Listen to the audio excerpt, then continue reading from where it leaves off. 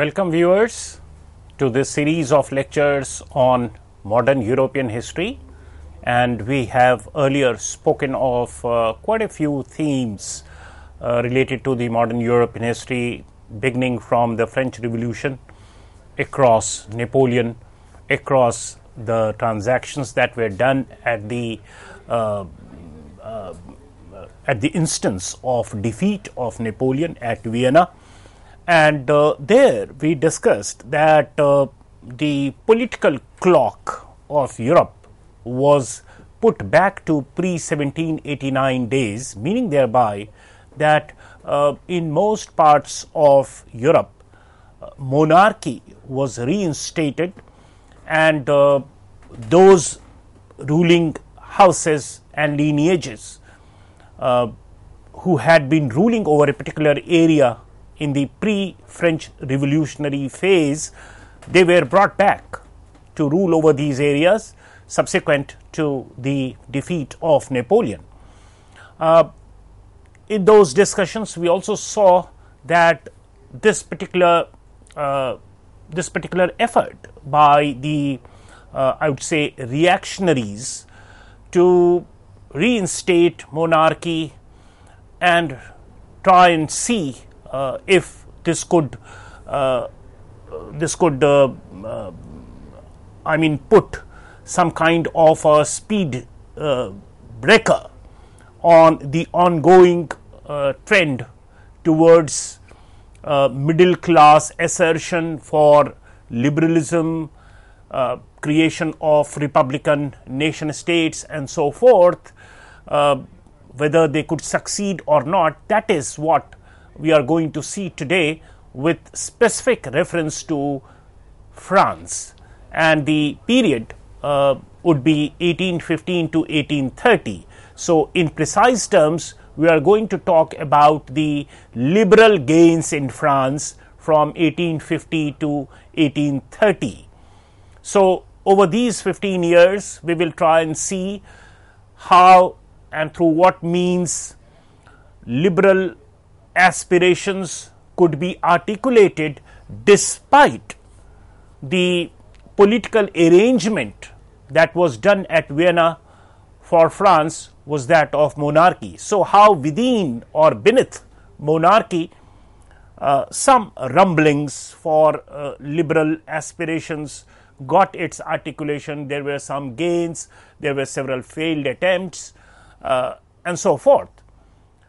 It goes on up to 1848, and thereafter we find some kind of a decisive break from the traditional mold of political rule, and thereafter in greater part of Europe we find modern nation states coming up, be it the unification of Italy or unification of Germany and so forth. So second half of the 19th century is a story about the liberal republican constitutional states coming into being in different parts of Europe. So in this lecture we are discussing only the developments from around 1815 to around 1830 with reference to France and with reference to the liberal gains. Please keep in mind, as I keep repeating in my earlier discussions also, I have told you that if one has to view 19th century Europe, you have to keep in mind the thematic prevalence of liberalism, nationalism and socialism. Now for this timeline that we are concerned with over here, 1815 to 1830, socialism is a little premature here, because it comes into its full bloom and assertion through working class movement, etc., only subsequently as more and more areas of France industrialize. So there is some kind of a strengthening of organization and number of the working class across countries in Europe, and that's when you have Karl Marx, Engels and so forth, and some kind of a envisioning of a different order even in political sense of the term. So, in this, from the period 1815 to 1830 in France, we find that the arrangement, which was a traditional arrangement that was carried out at Vienna, that arrangement was to the liking of the French upper middle class. Now, please forgive me for this typo error. 1814 to 1815 is what it should be, and this is the time of the Vienna Conference. And the arrangement that was done was that the monarchy would be brought back, and resultantly, it is from the same ruling house we had heard of the earlier Louis getting guillotined, getting killed during the Revolution around 1792-93, and now from the same ruling house we have Louis XVIII. So instead of Louis XVI, now you have Louis XVIII, who was made the monarch of France, who was made the king of France. We all know that France was the vanquished power in that conference at Vienna. Napoleon had been defeated, and you have monarchy coming back in France.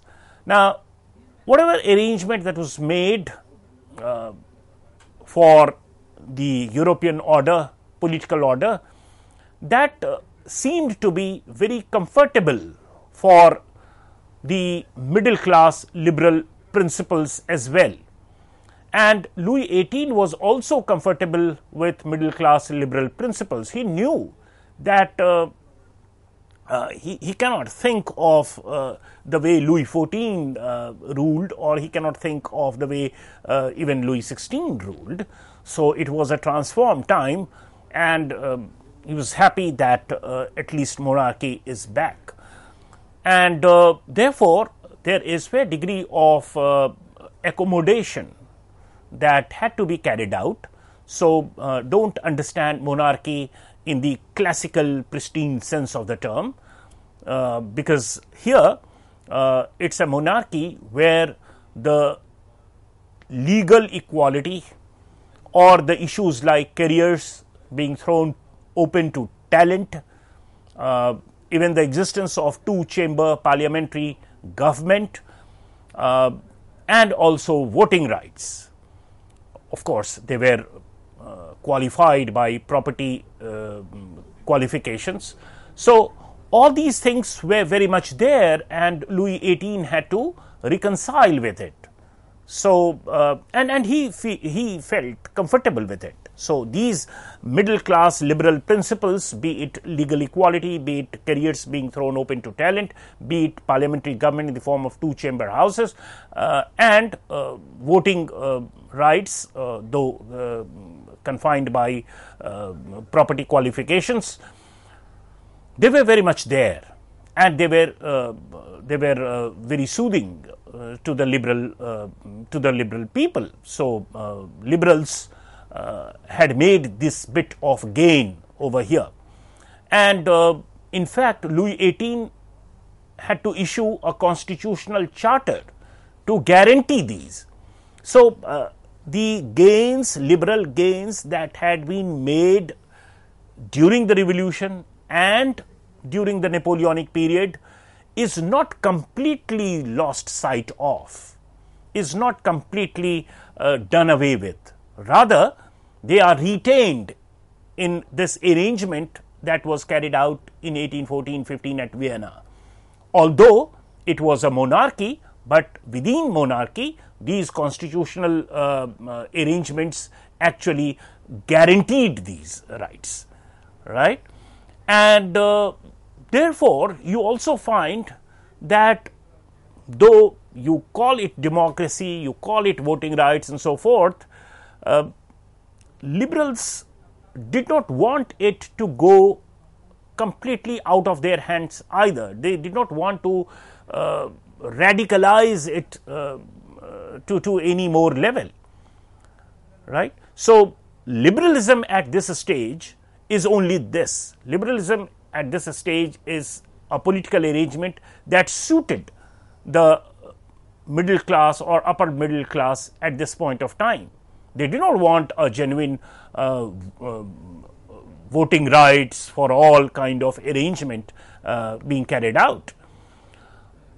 However, once those aspirations had been set in people in terms of their ability to vote or their getting enabled to vote, when some sections of people were denied that right, obviously there was a palpable sense of rancor in them, and those tensions could very well be felt. As you can see, a vast majority in France, particularly those who were born after 1789, were denied the right to vote at this point of time, given the property qualifications and other technicalities by which voting rights will accrue to an individual. And therefore, this section of young people actually constituted a source of great instability. And resultantly, subsequent to Louis XVIII, which is the period of 1824 to 1830, we have Charles X or Charles X, who took over after the death of Louis XVIII, and a little peek into the personality of Charles X would reveal that he was an honest fellow, all right, but was a determined reactionary and an absolutist. Now, please remember, days of absolutism are gone. People have seen, particularly in France, they have seen as to what liberalism is all about, what democratic aspirations are all about, what reason and rationality is all about, and they had even experimented with it. The dent given by the revolution to the prestige and the paraphernalia around monarchy was irreparable. So, of course, despite the personal inclination of monarchs, it was just not possible to bring back those arrangements that we actually understand by this term absolutism. If it reminds you of the times of Louis XIV, that's not what we are talking of. But through his personal, you can say, bent of mind, he appears to be absolutist and he appears to be reactionary, not in that mood to go on yielding more and more to the liberal class. And therefore, liberals found him somewhat uneasy to deal with. The level of comfort with which liberals negotiated with Charles XVIII was different. Louis XVIII was different from what they had to do with Charles X. In fact, at the discretion of Charles X, the French Assembly actually voted indemnities to the aristocratic emigres. Now, who are these aristocratic emigres and what is this indemnity? Remember, while talking of the French Revolution, particularly in the first two stages of the revolution, I told you that fearing the fury of the Jacobins and the radicals and the mob on the streets of Paris, several aristocrats had actually left France and generally had migrated to taken shelter somewhere in Austria, where they had the same family line or a monarchy that had a family connection with the ones in France. And these aristocrats who for the moment had gone and settled in Austria or in the neighboring countries were fomenting what we know as the counter-revolutionary activities all through the French Revolution. They were the ones who were fueling it, right? Obviously, those of them who had left France, their land had been taken away, their several properties had been damaged or even taken by someone else, and they had suffered in terms of their property. And when they are coming back, the state or the king is allowing them or facilitating some kind of relief to them through these indemnities, right. This much had changed so far as the political climate of the time is concerned. Remember, 20 years back, they are the ones who were fleeing the country in fear, and now with monarchy being reinstated by the Vienna Conference, and Charles X, who was personally more predisposed to reactionary and absolutist ideas, is getting the French Assembly to vote for indemnities to the aristocratic emigres. Even the church was allowed the exclusive right to teach in French classrooms. Remember, the umbilical cord with the papacy, papal control had been broken during the revolution. During Napoleon period, of course, there was some kind of rapprochement, but that also was a very guarded rapprochement. It was not give it all back to the papacy kind of a thing. He was very measured in reaching out to the church and so forth. But here, during Charles X rule from 1824 to 1830, what we find is that church is also finding its way back in terms of influence and control over France. So France was no more a godless state, and the exclusive right to teach in French classrooms was back with them. Remember, Napoleon had replaced, and he had a lot of reform initiatives in education sector, where he used to train teachers at designated institutes located in Paris, and there was some kind of a national character that was given to the curriculum, and that was not a religious curriculum that was taught. But here again, seeing the conservative backdrop of the 1815 post 1815 times, church is getting back into its business of teaching in the French classrooms. Obviously, these measures infuriated the upper middle class of France, who had become more powerful owing to the growing industrial economy, because industrialization is on. Industrialization is an ongoing process. Trade and commerce is doing well, and the entrepreneurial class or the capitalists or the upper middle class is making money. So they are away from power. It's a monarchy, but economy wise they are doing very well, upper middle class. So their fury at these reactionary measures by Charles X meets fair degree of resistance, and they even headed a rebellion against these reactionary policies of Charles X. So in March 1830, there is an instance of vote of no confidence by the Chamber of Deputies, and Charles, in response to this, Charles X, the monarch, in response to this, actually dissolves the chamber and calls for new elections. New elections happened, government was to form, and that was also again dissolved. A slew of repressive measures followed, including press censorship.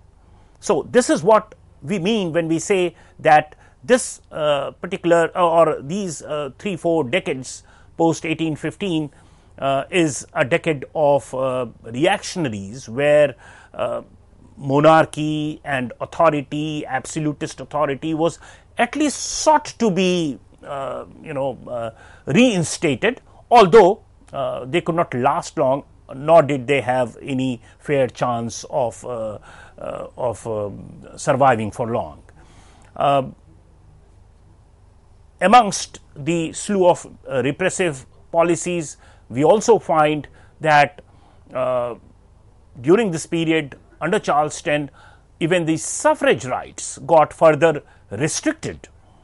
So, those people or percentage of people who were enfranchised or who had the right to vote, that also declined, and subsequent to that also new elections were called, and this constituted a kind of revolution or a revolutionary situation in 1813 France, and this was again led by the Republicans. And if you look at the social profile of those who were at the or in the front of this revolutionary fervor, were the workers, the artisans, the students, the writers, and it is in fact a throwback, at least in style, to what was happening in Paris or in France during the French Revolution. The Jacobin assertion, so forth, the way picketing was done, the way protests used to be organized, the way placards would be kept, the way they would shout slogans and so forth. That is what the revolution in France in 1789 had set a fashion of. And here these Republicans, the workers, the artisans, the students, the writers in Paris in 1830 are fashioning their protest along those lines. So, the Parisians took to the streets, they barricaded areas, they defied the army and police. Although it did not succeed over a long term, nevertheless Charles X had to abdicate. The crowd, the set of people that I just told you about, wanted a genuine republic, but those with power, as I just told you, the upper middle class who had been doing very well economically, namely the bankers, the merchants, and also the industrialists, would not want this kind of a genuine republic. So, they got none of these. Rather, they brought the Duke of Orleans to the throne as King Louis Philippe, who ruled from 1830 to 1848, with the promise that he would abide by the Constitution of 1814, which I told you was very friendly for the liberals, or which had been meeting the liberal needs well. So, although the people on the streets are of a different social profile, ultimately they are the ones who create revolutionary situation, but ultimately the political arrangement that follows as a consequence of it works in favor of the upper middle class. And here the franchise, the voting rights was extended from 1 lakh to 2 lakh males, but the basis of property owners did remain even during the period from 1830 onwards up to 1848. The monarch obviously was to reign, but certainly not to govern. So, that sums up the situation here in terms of the liberal gains, the small liberal gains that were made from 1815 to 1830 in France. Thank you.